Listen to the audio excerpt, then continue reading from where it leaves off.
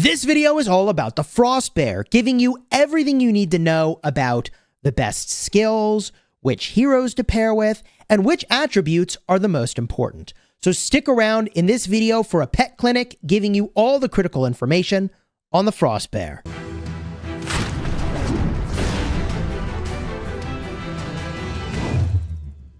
Hello my friends and welcome back. I'm Chisgule Gaming, and today's video is sponsored by the makers of Call of Dragons, and I aspire to make a guide about every single pet, walking through the things you need to know. And today's guide is about the Frostbear because it is a really solid pet for a Madeline March.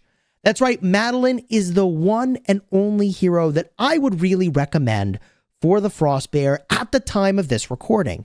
So let's walk through why that is. Now, if you're newer to pets, you may not know that the talent skill is something that you can catch only, or you could transfer it. If you have it on one Frostbear, you could put it onto another Frostbear. You can't buy it from the store, and this is important because the talent skill defines what the pet is going to do for you.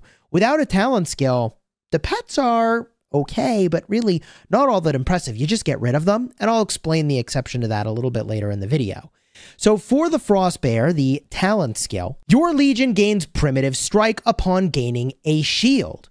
40% chance to deal damage to the target Legion on being hit by a normal attack for 5 seconds. Your War Pet skill damage is physical. It's a damage factor of 1.6% times your shield, modified by your strength. So what exactly is this doing? From what I can tell in the logs and by going and battling against dark creatures and battling for sort of superior chests and watching multiple things hit me at once, this basically is a chance to do damage to a bunch of things that are hitting you all on the same turn. So this could trigger 3, 4, 5 or more times in a single turn. So if you're getting hit by a lot of things, it's basically making it so you do a bunch of damage back out. And that happens after you make a shield. Okay, well, there's lots of ways to make shields. Some of them are better than others. And I will argue the best way to get a shield in Call of Dragons is actually from Madeline. Not a coincidence that I have this on Madeline, right? So her active skill gives you a 1200 shield factor. Now, there is another hero that will give you a shield. So theoretically, you also could get a lot of value out of Thea as a use for this. Thea has a 1000 shield factor. I just don't think it's quite as good. I mean, obviously it's 200 factor less. The lower factor your shield, the less strength of the damage you'll deal to the people that are hitting you. So the other thing is that Thea is really not yet designed to be tanking. So Madeline is. That's why I think Madeline is a great fit. Also, Eliana uses shields, but this shield synergy is much lower. Now you have only a 500 shield factor. And at that point, I'm pretty unimpressed. You could use it on Eliana. It's just that the damage is going to be way lower because your shield is way lower. The other way you can get a shield, by the way, is through some small amount of talents, and also there are pet skills that make a shield. But remember, if we get a look back at this bear, the amount of damage you're going to deal is based off of your shield strength. So yeah, there's a pet skill that will give you a small chance of getting a tiny shield, but like, bro, that doesn't matter because your damage is just a tiny fraction of that compared to, you know, what you would get if you had a big shield. So hopefully I've convinced you that Madeline is the pairing, but then what are the skills that you should use? And I think the obvious synergy for a tank is to make yourself do as much damage as possible to the enemy and to make yourself mitigate as much damage as possible. Now, this pet is less about mitigation. Obviously, the talent skill is more about damage. So one very obvious synergy here is the Counter-Strike skill. The Counter-Strike skill makes it so that when you're hit with a normal attack, you have a 50% chance to deal damage to the attacker. You're going to do counterattack damage. So whatever your counterattack damage number is, I think it just goes up by a small amount. Pretty cool. But the other thing I would put onto this is wild Counter-Strike. So when you cast Counter-Strike, now you're going to do pet skill damage factor of 4. I know it's a small number based on your agility, back to the thing that targeted you. So The way that this works is that Wild Counter-Strike only does anything if you have Counter-Strike deployed.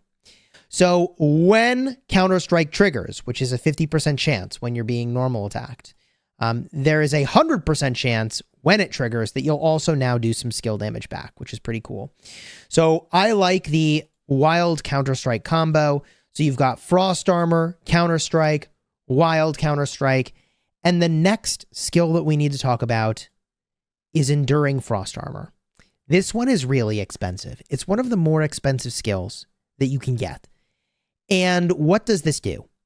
It increases the duration of your Frost Armor's primitive strike effect by 1 second for every 200 points of endurance. So if you look at my pet here, I have 229 endurance. This is determined based off of the level of the pet, the base stat on the pet shown on the left, and the growth rate shown on the right. The growth rate over here is a multiplier off of your level. An oversimplification, but gets the point across, right? So because I have over 200 endurance on this pet, now I get 1 extra second of my Frost Armor. So now it does this for 6 seconds, which is pretty good. I would ideally like to get, ideally 2 extra seconds of duration, but I can't get that. So for a skill like Enduring Frost Armor, you really want to look at the break point. What does that mean? Well, I realized that on my pet, if I wanted to get a level 1, or actually this is a level 0, Enduring Frost Armor, I was never going to get to 250 endurance on this pet that I have. I mean, unless I do a bunch of Rejuvenate potions and I get really lucky. So I knew that I needed to do a 1-star. And as I mentioned, this is some of the more expensive skills here. So you can see over here, the 1-star requires 200 endurance. So I knew I would have more than that. If I really wanted to spend a lot, I could get the 2-star. But if you look at it, the 2-star, which is right over here, Enduring Frost Armor, increases the duration, or extends the duration, for every 150 points of endurance. Well, wait a minute. This pet was never going to get over 300 endurance unless I, rejuvenated a bunch and get really lucky. So this would actually do the exact same thing as the 1-star version. So the point is, you got to look for the break point on abilities that say you need at least X amount of a stat in order to get a benefit. Because if you have less than 200 endurance, this skill actually does nothing. It does literally nothing until you have over 200 endurance, okay? And then over 400 endurance would give you another second. 600 endurance, which is not possible, would give you 3 seconds, but you get the idea. So from here, I really wanted to make my pet more tanky. So the skill that I went with is called Bristles. Bristles is an enemy legion attack mitigation. Yes, I want to mitigate the enemy's attack to make myself more tanky. Seems amazing. So at this point, we've got really 5 core skills that I think are great on the Frostbear. I also happen to have this skill, a chance to dispel a debuff, which I think is fine. But I'm not sure what else I would put onto this pet other than these core 5 skills.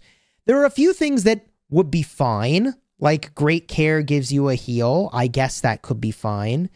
We already have 3 endurance-based skills, so I can't have any more of those at this point. I could have gone for Tough Counter-Strike, which makes it so I take less pet skill damage. But again, I already have 3 endurance skills, and you can only have 3 total. Any beyond that don't do anything.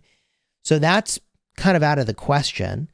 You could go for things that elevate your counterattack crit chance, which I think is pretty good because you're trying to do a lot of counterattack on a Madeline March. So I think hit back would be a good choice. But there aren't a ton of other things that really excite me. Not without getting into some of the really, really rare, hard to obtain skills. Like, for example, you could go for Outbursts of Rage. This is a super rare one. I think you can only get it through maybe end of season rewards and maybe from a lucky draw from the sort of pet draws. So there's a 10% chance to gain extra rage is amazing. Like, yes, obviously that's very good. You would want to get that. But otherwise, I don't know that there are a ton of skills that I'm even all that hyped about. You could get Robust Body if you're lucky and increase your Legion hit points. But some of these things are kind of based off of attributes that are not very high on your pet anyways. Here is super follow-up, but that's unrelated. Yeah, I honestly, there aren't as many skills on the Frostbear that I'm overly hyped about. I suppose you could go for, Angry Roar, increasing the damage you deal when your pet deals physical skill damage. But let's just look for a second at where you're dealing skill damage. You have the Frost Armor that deals skill damage, and you have the Wild Counter-Strike dealing skill damage. So you could go for Angry Roar, I suppose. And that puts you in a pretty good spot. There's also Super Frost Armor, which gives you a higher chance of inflicting damage. So if we sum up, what are the 8 skills that I think go onto this pet? Let me walk through it real quick. I think you take Frost Armor, Counter-Strike, and Wild Counter-Strike. I also really like Bristles. I'm very happy with all these choices. Enduring Frost Armor seems critical for extending the duration of the Frost Armor effect. I think if you could get your hands on Super Frost Armor, I think it's kind of rare. That's 6 skills. I like Outbursts of Rage, although does your infantry really need more rage compared to other heroes? I mean, if you're getting focused, you'll have plenty of rage. So we'll skip that one and instead go for Blood for Blood. Increases your crit rate when you are doing counterattack damage. That seems really good. And the final skill would, I suppose, be either Angry Roar, or I believe there's one more similar skill. Blood Roar does basically the same thing. Increasing your crit rate, just a very small amount. That final skill, I mean, you just have a lot of flexibility for the sorts of things you might want to do. You could do Interruption, I suppose. You got a few options here.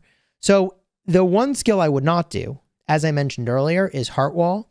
This shield is such a small shield, it kind of doesn't matter. It doesn't do much synergy with the Frost Armor because that is based off of the shield strength, and the shield strength here is really small. So also, I just want to point out that you would not do Dauntless. This increases War Pet shield skill effects, and you're not really doing shields on your pet. This pet isn't doing shield effects. It's doing damage based off of your hero's shields. So I don't think this would improve your Madeline shield. If it did, it would be OP. That would be insane. But I don't think that's what that does. So that covers what I think you should use on the Frostbear. So what attributes are good on a Frostbear? What do you want? Well, obviously, strength is critical because your first skill is Frost Armor. But then it's all about endurance and agility for the overwhelming majority of your other skills. So endurance, you can see I have at the A tier. Ideally, that would be S. And agility would ideally be S. The intelligence, spirit, and luck, you shouldn't do too much with those skills. There were a couple we called out, but it's really all about that strength, agility, endurance combo. And in summary, I would say the Frostbear is more about dealing damage than mitigating it. And there are other pets like the Stripe Bear, aka the Creamsicle Bear, that actually is more tanky. But we'll talk about the Stripe Bear in another video. If you enjoyed this one, throw a like on here and consider subscribing. My last pet clinic was about the Snow Peak Rock. I'll have a card in the end screen for that. Alternatively, if you're just looking for some general pet guidance, I'll have an overview of the pet system, card in the end screen in just a second.